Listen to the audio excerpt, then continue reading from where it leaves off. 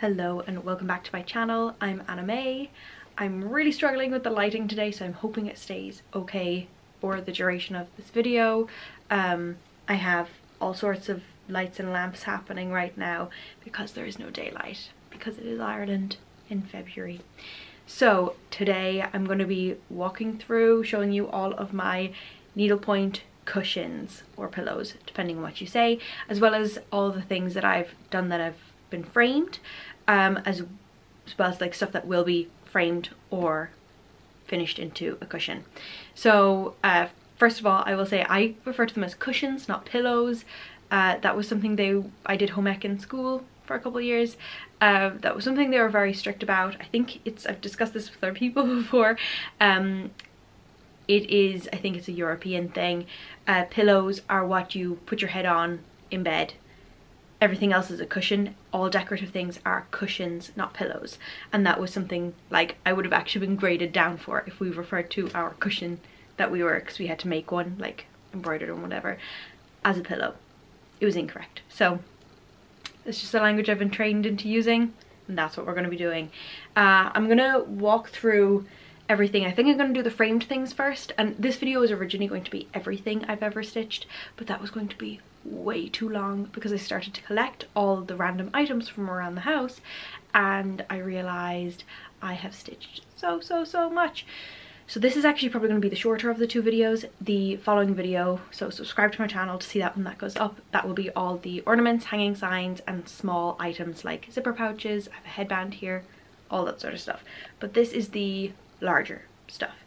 Like what will be the same in the other video, it's almost all needlepoint, just a couple little bits of cross stitch peppered in.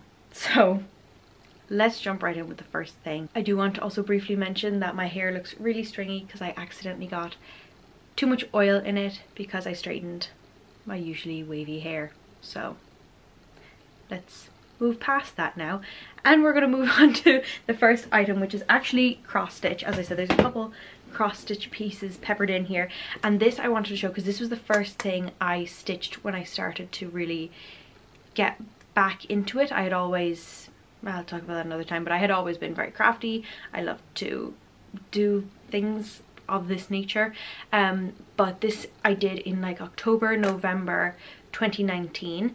It was a very easy kit that I purchased, and it was kind of a decoy for another project that I'll show later on. I was kind of working on a cross stitch, and it was a way of hiding something in plain sight. So this was actually a decoy project. As you can see, it is in a glass frame. I need to iron it or do something. It should be color fast because it's just cotton, so I'm going to do that. But it's cute. It's a bit more, it's very like traditional English countryside, which is not really my vibe, but I have it. This one is needlepoint and finished quite badly, so you'll see some of the stuff, I'll admit, is finished terribly and some of it is great, because again, like I'll answer questions. Look at this stringy hair. Needlepoint type questions another time, but I do a lot of my own finishing for a couple of different reasons, the biggest being that I live in Ireland and I'm not made of money. So this, you can see, is framed. It doesn't have glass in it, and this is a canvas from Unwind Studio. This is just in a very cheap frame, and I think I'm actually going to switch out this artwork, even though I love this. I just wish there was a way I could finish it nicer, but this is actually above my bed and it looks really good on camera, but it's very lumpy and bumpy. Like, it needs to be held really taut and finished properly, so I will probably get to doing that in the next couple of weeks because I've had this for like 2 years. This was also one of the first things I stitched, but I absolutely love it, and it's stitched in wool because I love to stitch in wool. I think this is the last thing I have framed, and there's also a bit of a situation with this. So some of the stuff I've gifted to other people. Some of the stuff is like for my family, and this one's for my mom. She was having something else framed. She brought it to a framer. I explained to her how this was supposed to be framed and how it should generally look. Gave her some examples to show the framer. I'm not sure if he quite understood.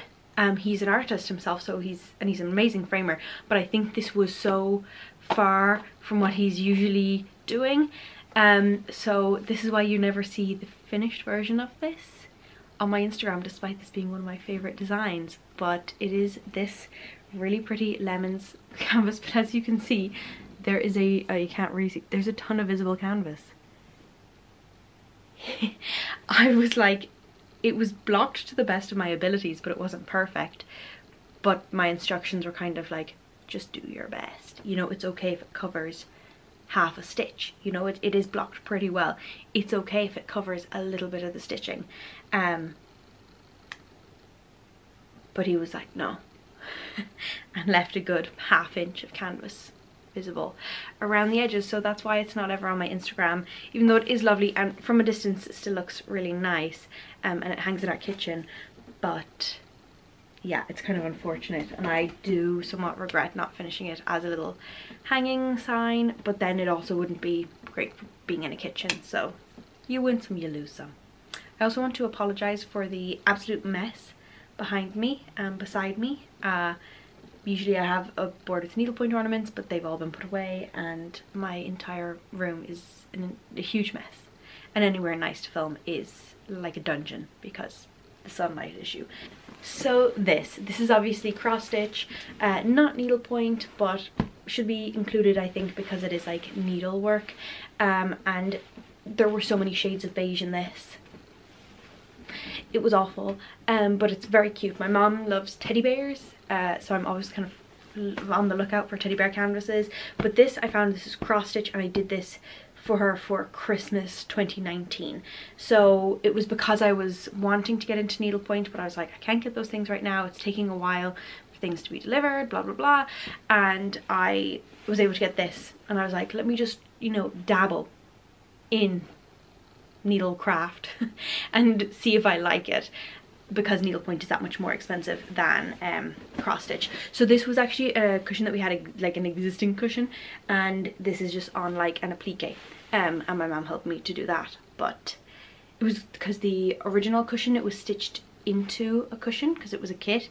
It came, and this was just like a panel, so you had to like stitch inside the cushion, like inside the zip the whole time. Awful. And then a million shades of beige. Awful.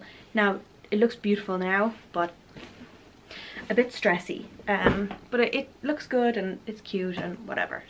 So this cushion is one of my more recent finishes. There's a little sliver of visible canvas here, which is very obvious because it's dark navy and dark navy, but it's because the cushion is so plump.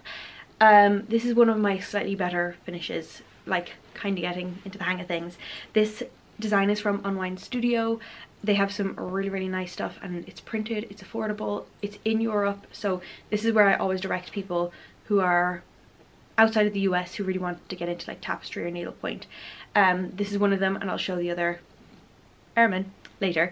But I love this. I love the really bold colors in this. This is also stitched in wool, which I love. I got a nice heavier weight navy fabric. Is it a twill? I think it's a navy twill, and then the piping cord is a great bright orange match because it's actually a fabric I found that was like a bleach wash kind of orange, and I made the cord myself, which is not as hard as you would think, and I definitely would recommend doing it. But I'm pretty proud of like the corners and everything on this, and the zip is pretty good, so I think this is definitely a win. And this is definitely one that also my mom wants to steal and put like downstairs, but Precious is up here. I'm realizing I should have looked up the name of the designer. I will put this, if I can remember, I'll put these things in the description box. I'll list some of the canvases that are mine and not mine or whatever. This adorable. I love the colors. I like having a mix of different colors, and a lot of my stuff leans pink, which is fitting for me. But I really love the gingham. This was just some really old gingham fabric that we have, but it's a lovely quality to it. Like, it's not very thick, but the look of it is just something different. And then this is a velvet piping that I was able to purchase, and I think it looks really cute, and it's just so adorable and tiny. The battery just started to blink at me, so we're gonna try and move really quickly. This cushion is a design that is mine. This is a chart that's available in my shop. It says I'm nicer when I like my outfit. This is stitched on, I believe 13 count or 14 count, I'm not sure. Actually I think it's like 12, it's something weird. But this is actually the size of it in 18 if you were curious, which isn't done, but there you go. I really like this canvas, but the finishing is horrendous and the fabric is way too lightweight, so I'm actually probably going to refinish this and not have a border and just have it being a very small cushion. But it's cute, I like it, but not that much. What's probably my best finish along with the oranges one is this one, which says love that journey for you. It's Penny Linn designs, and then the fabric is Liberty. Just look at those ruffles. Look at those ruffles, beautiful, and it's just so cute and nice and plump. And I started to, instead of doing like metered corners, I started to do finishing like this, and that works really, really well. I definitely recommend that, but that's probably my favorite cushion at the minute. And then I am missing one. Oh, it's here. Similar on the Liberty fabric train is this one. It's Gra, it's the Irish word for love.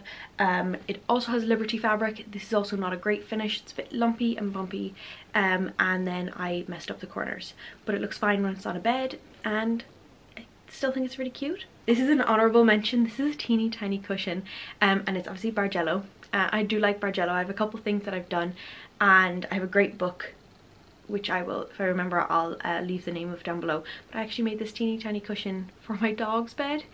She's since passed away. She was very old, she was 16, and she had a mini couch, and I put this on it, and it's just filled with fabric scraps, so it was kind of plump, but I thought it was a great way to use up extra fabric, or sorry, extra thread. Okay, camera died, charged for like 10 minutes while I scrolled on TikTok, and we're gonna try and roll through the rest of these really fast. There's only one cushion left, so not so bad.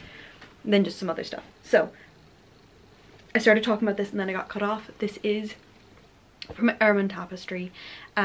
This is finished by Sarah Barnes. It's so cute. This actually lives on the couch downstairs.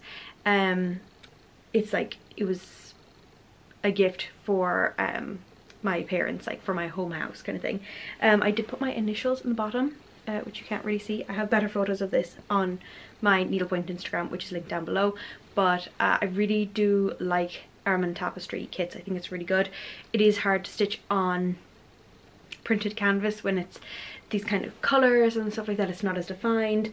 I know that there's different levels of printing quality that are coming up now, but this is kind of the pre-existing type. So I would still buy Ermine Tapestry in a heartbeat because the price point is really, really good. And it's complicated to ship, like depending on where you are to ship, but I have friends in the UK, so I just ship it to them and then bring it back whenever I'm there. But I really like this one, and I think it's like the finishing is just, it's the best probably out of all of them. I just hit off a bunch of stuff. I have two other cross stitch pieces that were buried under everything. So this, don't have any other things that are finished in a hoop like this, like cross stitch. I do have a kit that I need to do though. This obviously says no justice, no peace. I did this in 2020, I believe. I wish I could remember off the top of my head who it was who designed this, and I think it was like it was like you purchased it but it was a donation. I think it was that kind of situation. So I did that, and I think it was also originally in red, but I did this in a more neutral color, and I have it hanging on my wall above my bed.